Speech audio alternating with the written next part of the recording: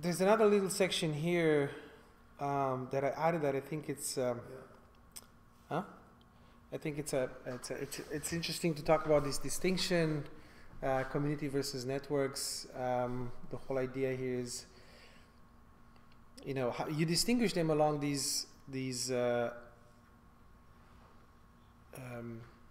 dimensions of proximity among members, sense of belonging, identity. How do you identify with that network or community or cluster of people, and the culture. For example, communities, you know, there's more proximity. People identify with these communities. They have a strong sense of belonging, and the communities create strong cultures. And then networks are more loose. People don't know each other. They don't really identify. They don't have necessarily a sense of belonging. It's just a mutual benefit type of thing. Bitcoin, you know. So how do you position yourself as a collaborative entrepreneur? Yeah. How do you build an organization? Does it feel like a network, or does it feel more like a community? You see what I'm saying? And you know, somehow the outreach, or how you reach out to people, depends on that kind of positioning. If it's more a network, it's just utilitarian. Okay, it's utility based. Okay, you come here to get a service. If you want to create a community, it gives you a purpose, a sense of belonging. You know what I'm saying? It's a place for you to be with others, right? And share a purpose, rather than just a simple utility. And there is a whole continuum among these things, right? I find it interesting that Praxico, when it started, it was community network, because it was like a bit of both. Okay, yeah. Just something I found interesting. Yeah. It's true. It's not necessarily a community, but it's also it has a lot of the community aspects. Yes. So yeah, so this is a whole spectrum, and from my experience, you know, some people fall into an environment and then they're critical about what this environment is. The whole point here is that there's plenty of environments. So just find your own environment somewhere, and if you're a Bitcoin user, for example, you know, you take the utility of having some system of exchange, but you don't care who's mining Bitcoin, you know what I'm saying, or who's at the other end of your transaction. So everything, you know, any type of organization on the spectrum has its own raison d'être and should be respected for what it is, you know. But people get tied up into, you know, they criticize, this is like too cultish, or on the other side, this is too impersonal. You know, I don't feel I can associate. A big one is about resources, and yeah, this is a really big one. Again, the same structure, starting with theory, maybe going back to REA, the modeling language and the ontology used for economic processes. How are resources defined within that framework? And here you can, you know, there's different subtopics. After the general theory, you have human resources, okay, and you can cut them into different categories. Okay, these are they employees? Are they members of your community that you create around the organization and your product, whatever development? Are they core member? Are they long tail? You know what I'm saying? You can cut them in different ways, and how to work with them. Are they volunteers? Are they contributors? Are they core members? Whatever, you know. And teach these collaborative entrepreneurs, the students, about different categories of involvement and how to deal with each category, right? For example, here you say, well, if you have a community, you need a community manager. And this is a particular skill. You know, companies is simple. You need a HR, okay? And now HRs, they have different functions, okay? And some of them, they also are being on culture and identity of the organization and the organized parties and mixers and all this type of things. But I think it gets more complex when you have a collaborative venture, right?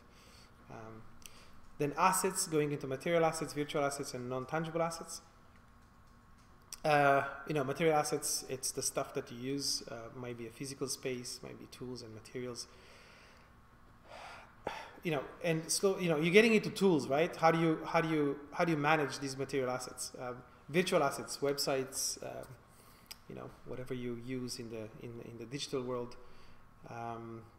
How do you manage those? Also, and non-tangible assets is what is the reputation of your venture? What is your strengths or what is the strength of the bonds that you have with other organizations around? How cohesive is your community around, if you have a community of innovators? So these are like non-tangible assets that you can nurture and improve, or manipulate and shape and engineer and so on and so forth.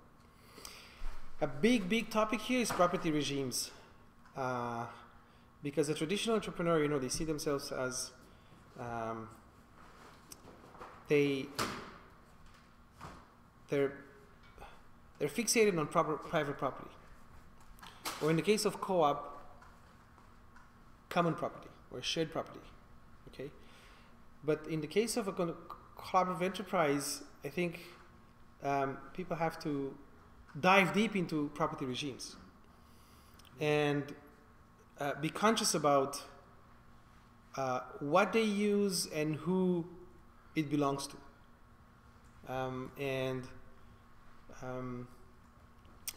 For example, the venture could start within a shared space like a Fab Lab or co-working space or a maker space.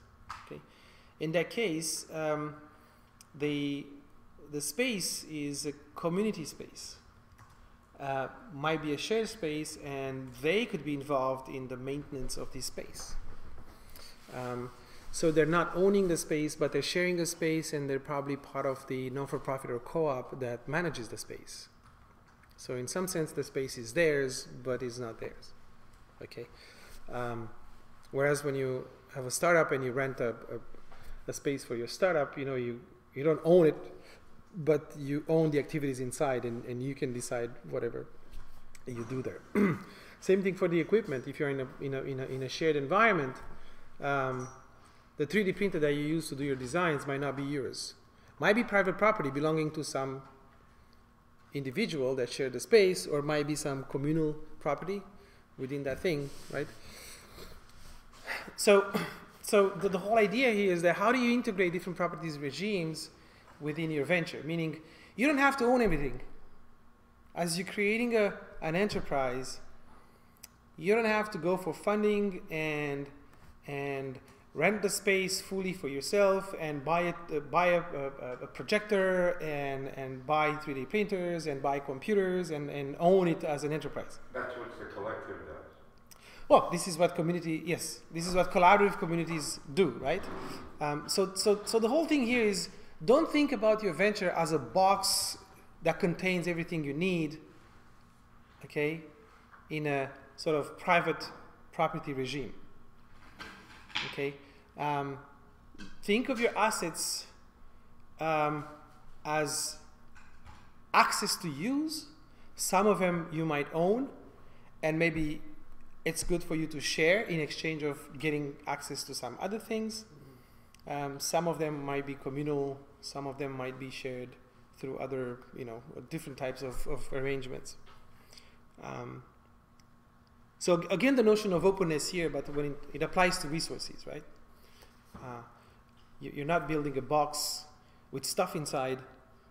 You're actually part of an environment that provides you access to a lot of stuff that you need. So how do you compose with all these different property regimes within your processes, right? And then tools to manage all these things, okay? If you're part of an environment of shared assets, the shared thing, the shared 3D printer, it's not in your inventory as an asset belonging to your company.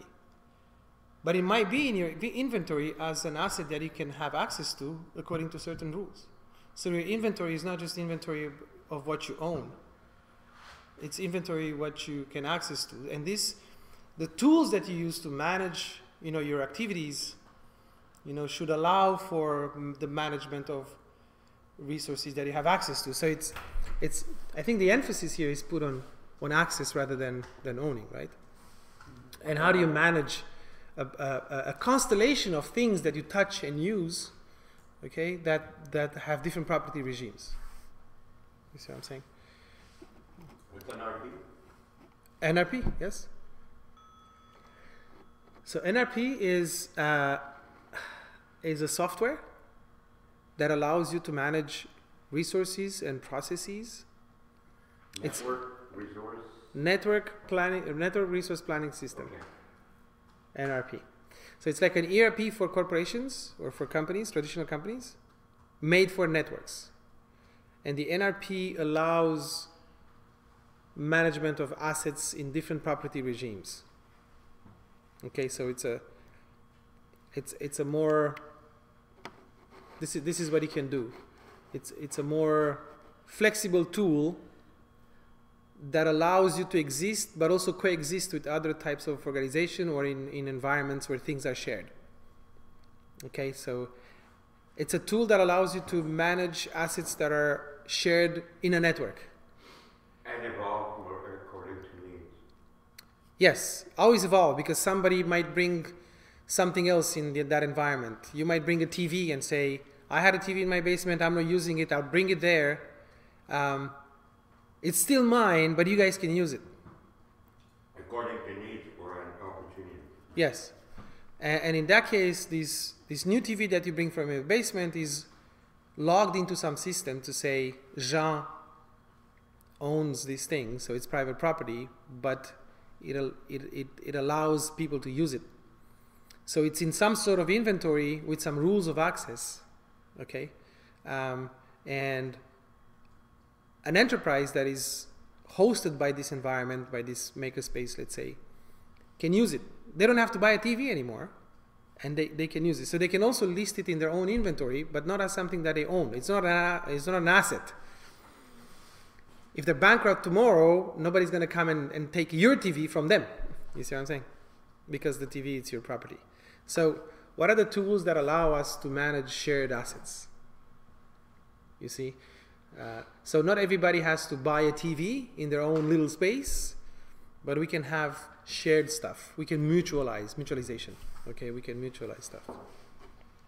So that's the NRP. It's one of the tools that you can use to do that, right? So talking about resources again, human resources, assets, material, virtual, and non-tangible, property regimes. I think it's a good discussion to have, just to get people outside of the box. You see, and with that, you tell people that this brings a complexity, okay, of managing shared assets. Mm-hmm. But the advantage is, the flip coin is that you don't have to buy all that stuff. You don't have to buy the whole inventory that you need to do your development. You see, so there is a disadvantage of managing a complexity. You need better tools. Tools are starting to exist now, okay? And the advantage is that you can really accelerate your growth because you don't need all that money to, or all that, financial, the cash to buy everything you need, okay? By the way, I think I have a way to bring a box, yeah. Like, and talk about material assets, and digital assets, designs and designs as examples of digital assets, and prototypes as designs, as examples of material assets. And again, designs, you can think about the property regimes of designs. They can be treated as intellectual property owned by the collaborative venture, or they can be treated as commons. Okay, and thinking about resources, it's also a strategy. Okay, we should probably add the term strategy here somehow. Somehow regime. Somehow property regime. right? So where do you position yourself when it comes to all these assets, you know, between private, shared, communal, non-dominium, and why? When you go into strategies, why, right? It's why do I put my designs out there as open source designs and not keep them within a closed space within the organization? There's a strategy there. Maybe because I want to build a community of innovators around me. So Adafruit, if you go back to Adafruit example, right, their designs are open source, which allows people to see what the company is trying to do, take these products, modify them, and allows them to innovate, right? And that goes into a feedback loop, okay? Back to Adafruit, back to the company. So there's a strategy component. Why do I treat these type of resources as shared resources or commons or whatever, you know, and not, why should I buy a 3D printer and not use the shared 3D printer? Why should I put my designs as Creative Commons and not treat them as intellectual property? You see, there's a whole strategy here that, you know, goes into your whatever business idea. And the course is not to project one particular way of doing it, but through these courses, through some type of exercises, you know, just surface this kind of strategic thought and have people select where they position the dial between openness and transparency and sharing rather than owning, right? Mm-hmm. There's always a dial there, and you have all this constellation of things that you use and you produce. So how do you categorize them, and where do you position the dial for every type of it, right? It's this one here. So yeah, these are the tools for working. Another, I think this is the last one, right? So yeah, so operations. Yes. This would be the last course, the last session of this course. Again, starting with the theory, and this is a big one. This might require two or three sessions. You mean this is like the final project in a sense? Is this somehow? Well, the course stimulates entrepreneurs to think about all these aspects of an enterprise. Is this where they would apply it? And no, operations is part of internal operations of the organization, actually. When you take a course in entrepreneurship, they usually finish by operations. An example of operation is manufacturing. You know, how do you manufacture stuff? How do you sell stuff? How do you manage your inventory? How do you manage your supply chain, right? These are operations. So again, we start by introducing what operations are, and then talk about planning, talk about outreach, which is an operation. You know, planning is one thing, outreach is an operation, innovation and development is an operation, production is an operation, transactions, and then the tools, a reflection about the tools that are used to do all that. Okay. Outreach comes back, which is very important. It's very important for getting collaborators in, getting people contributing to your venture, but also getting people to know your product. Okay, so again, these two, this opening in both sides. Innovation and development, I think that's a big discussion to have, and talk about innovation strategy. Okay, how much are you going into open source development? So here you can talk about open source development, open science, open innovation versus closed development and intellectual property. Where do you put the dial? Okay, as an entrepreneur, do you want to keep something proprietary, or do you want to, what is your innovation strategy? Okay, and we can go and find examples on the internet. For example, IBM, I think over their entire history, they spent $2 billion on open source development. And you have, you know, Facebook and Google, and, you know, they spend a lot of money in open source development. Take Tesla, for example. You know, they open their patents for cars, and yet they keep the patents for batteries. So, you know, there's an innovation strategy here. Okay, if we take the case of Tesla, is they don't want to be a car company, they want to be a utility company. They want to sell energy storage, they don't want to sell cars. So by open sourcing the car, they're actually creating a market of users. So you mean anybody can enter design and produce something? Yes, a lot of aspects of Tesla, you know, they were open source because there is no market for their batteries. How do you create a market? Well, help people build stuff that run on batteries. Mm-hmm. And they don't make money, they don't see themselves as a car company. They don't make money on selling cars. Okay? But they created a nice car to give us sort of a push and enthusiasm. And then they said, here's my designs. Why don't you try to improve them? And then you have all these other companies selling cars, but they're positioned at the core of it, which is selling batteries. And this is where they're going to make their money, right? So there's a strategy here. You open source the car to create a market. That's the strategy. Why do you open source? To create a market. Why? Because your product is not the car, it's the battery. And this is what you keep secret. Okay? So this is where they place the dial. That's why Google is never going to give away its search engine, right? Algorithm. Yes, but Google gave away a lot of stuff. And Google invested a lot of money in Mozilla Firefox, for example, and out of that came their browser, Chrome. Okay, so from their experience with the Mozilla community, they created Chrome. So there's Google created Android, and now Android is, it's king in the mobile industry, right?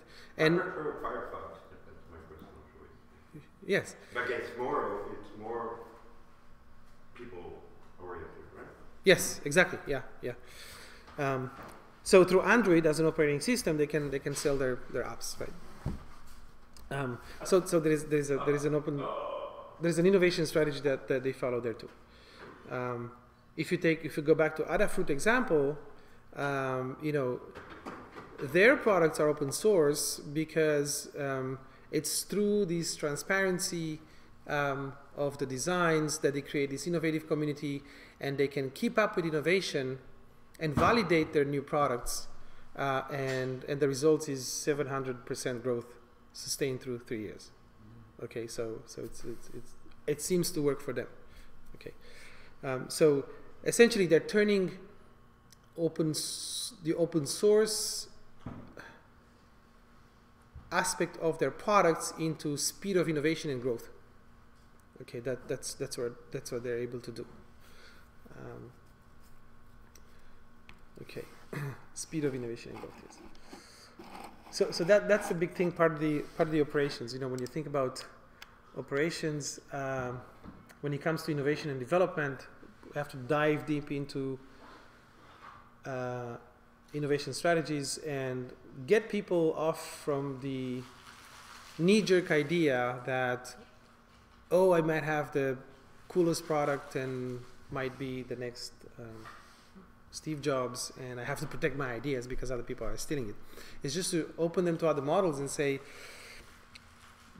here are some very successful hybrid models, and even the big giants, are engaging in some type of hybrid models too. So, some type of what? Hybrid models, meaning hybrid models. Hybrid business models where they integrate a lot of collaboration and, through open source and open innovation. Transaction is a very technical one. You can cut it into inward transactions, the supply, the donations, the lease, the contributions, then outward transactions, sales, distribution, services, and internal transaction, allocation of resources, property regime transfer, and redistribution. Okay, meaning, redistribution of resources. You have a lot of contributors. You have community of innovators. How do you give them something back? How do you reward them that these are part of transactions? Or if you're using some asset that is shared, that asset might become property of someone, or vice versa. Jean brings a TV to Sensorica lab, and then says, "This is my property. You guys can use it." And at some point, Jean says, you know what, I'm going to just give it to the community. Like, forget about me. Just use it the way you want it. I don't want to claim this object anymore. That's a transfer of property, but it's a transaction. It's an internal transaction.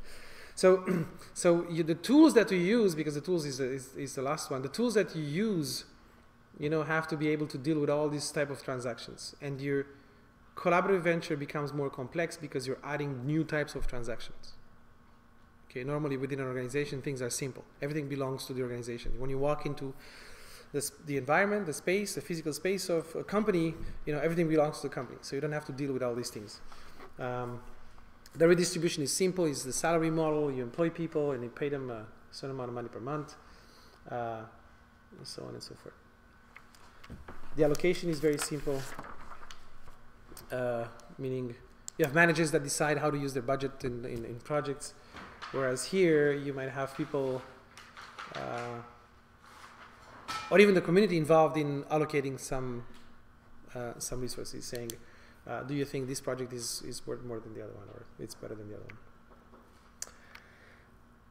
So that's about it for the course, and yes, and I put 3 slides here of some recaps, which is the important concepts that come when you think about collaborative ventures, and these are dials.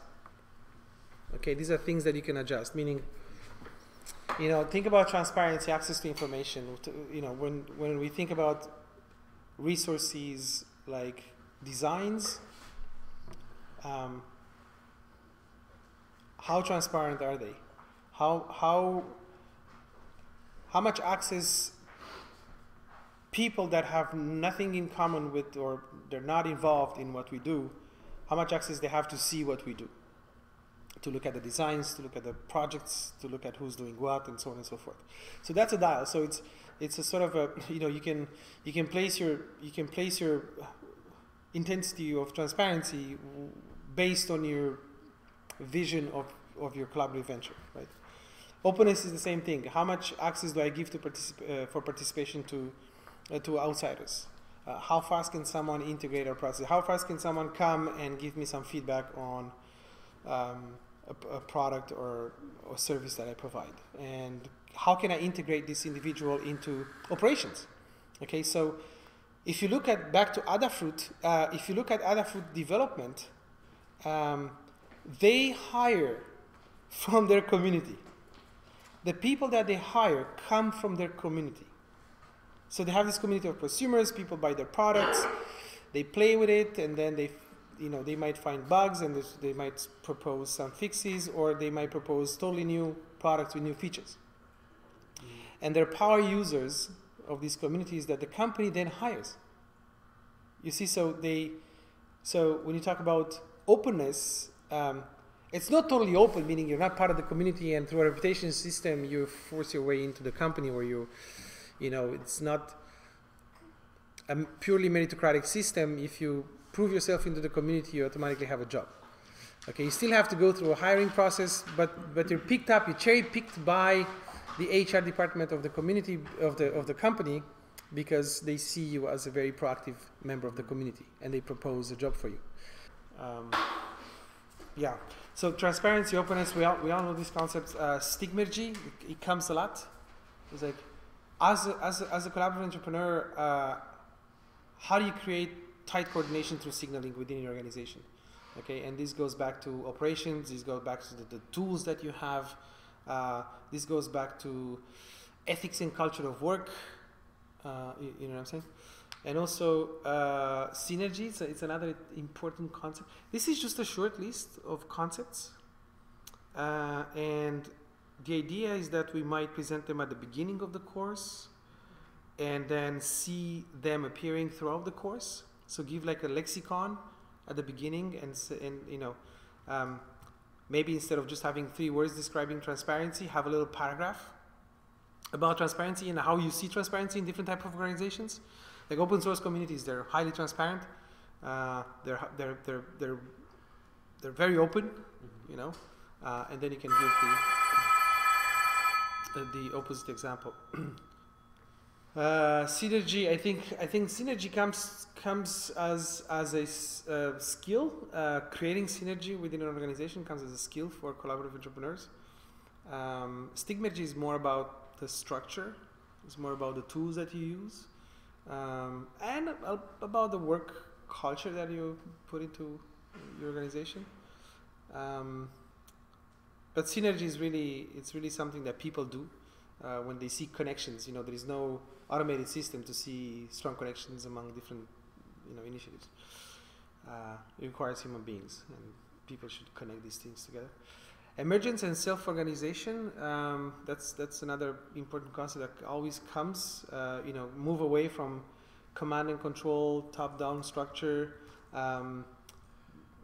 Push innovation towards the edges of your organization. Allow even people from outside to propose ideas and contribute to your venture. In the sense that how do you create a dynamic and adaptable structure? Right. So to put them in that frame of mind, move them away from rigid structures. But this is not a complete list. We should add more. If you have some suggestions, you can add them. Some of the skills of collaborative entrepreneurs, and again, maybe these will be disseminated throughout the course. Or maybe we should have just one discussion about soft skills, manage complex dynamical systems, crowd-based processes, feel the crowd, being able to engage the crowd. Okay, instead of thinking about a small group of colleagues that and you have clear personal relationships, how do you deal with a crowd which is like a cloud, meaning it's an aggregate of individuals with emergent properties. You don't talk to the crowd as I talk to a friend in the office. You see what I'm saying? You don't engage and motivate the crowd as you engage and motivate someone in the office. So that the collaborative entrepreneur has to be almost like a politician. You know what I'm saying? A politician speaks to the crowds. Okay, he wants the vote. Okay, and he tries to feel the sensitive chords within the crowd. Feel the vibe of the crowd. Okay, and their speeches, are crafted for crowds, not for individuals. A politician would speak differently with you in a meeting, right?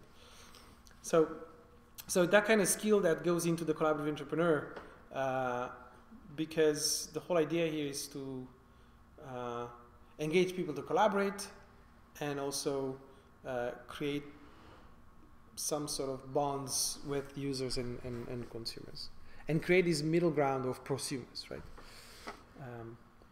But it's a numbers game. That's the whole point. It's a numbers game.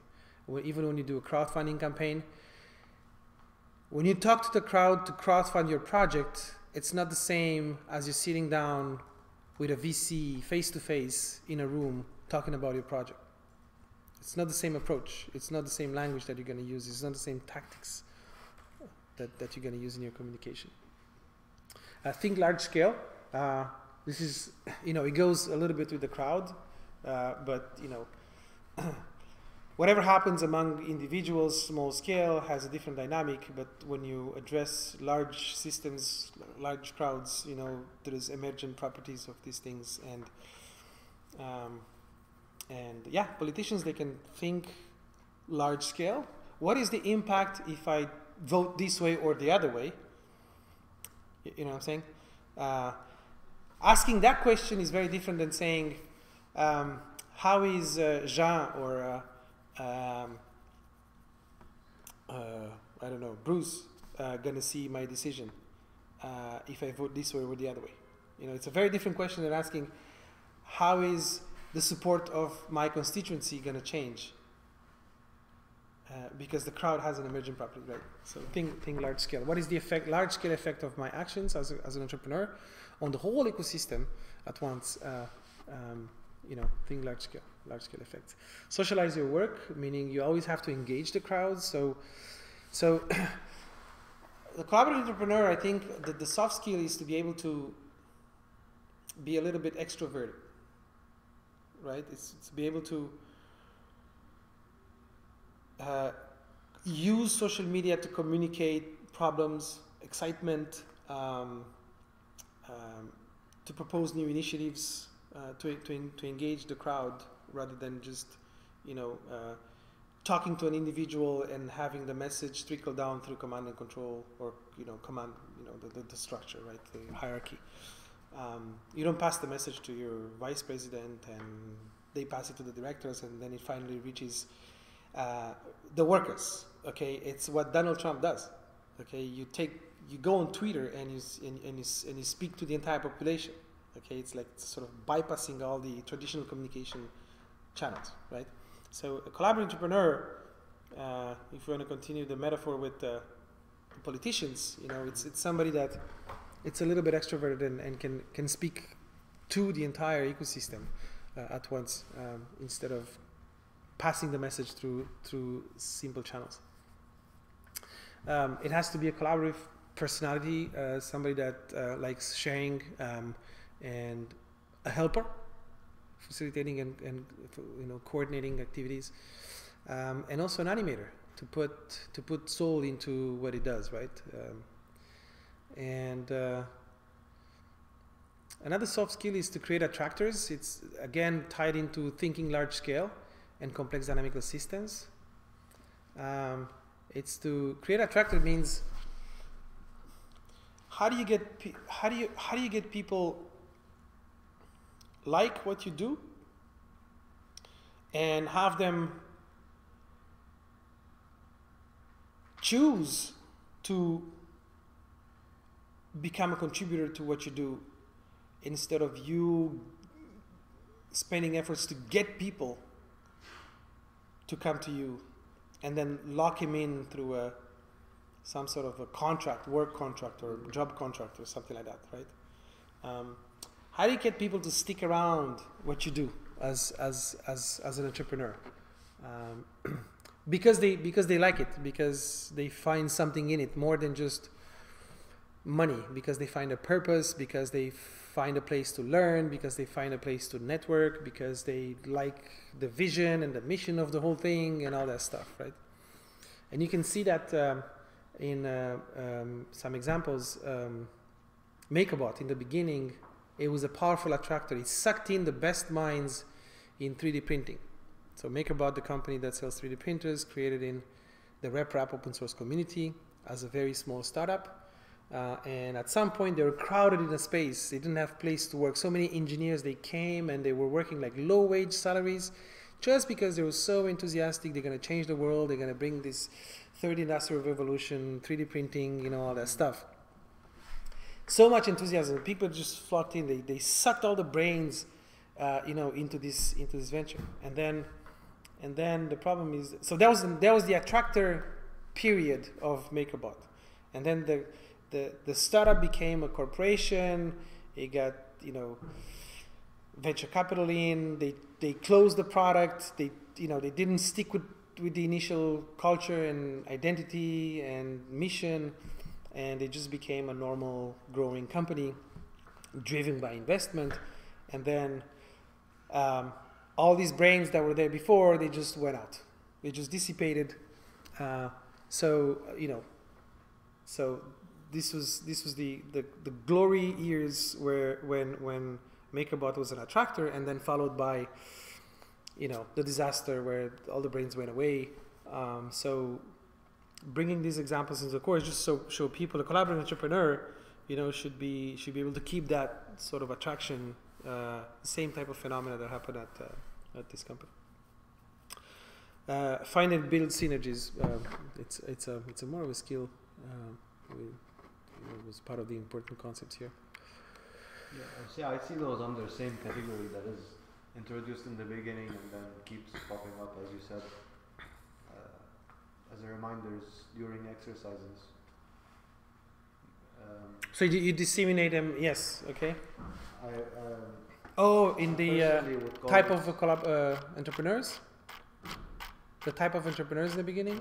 and yes, not only like the type, even as there could be like a section for the entrepreneur, but this comes a bit after, and I see this as like under the title something around collaboration ethics or slash collaboration practices, where this is introduced in parallel with like what is peer review as an example, or constructive criticism, or these practices slash ethics that needs to happen or happen often. Yes. Facilitate the whole thing. As a it's part of literature review, but also it kind of pops up during exercises, kind of as reminders. Yes. I think during the exercise is a time when, after you absorb information, you go and do your introspection and look at yourself as an entrepreneur, but also at what you want to create. And everybody has its own case, and think on their own case, dive deep into their own case. And I think it's a great place for them to do the introspection and say, am I able to, am I extroverted? Am I able to cope with the crowd, engage the crowd? Am I able to create and sustain an attractor? Or, do I have these soft personal skills and maybe personality traits, right? To be somebody that gathers people around, and even if it's not there, how can it be somehow closened? Do I know somebody that is charismatic and can take that role? You see what I'm saying? Or how can I fill that role? Yes. Yeah. How can we do something about it? Yeah. Actually, there's something missing in the presentation in the course, talking about structure, talking about rules. I'm going to put that in. Rules. This is a big thing. Okay. I had it in mind at some point, but I forgot. Yeah, like a list of major roles that need to be there somehow. Yes. Like leadership roles. Yeah. You can also be very practical to us.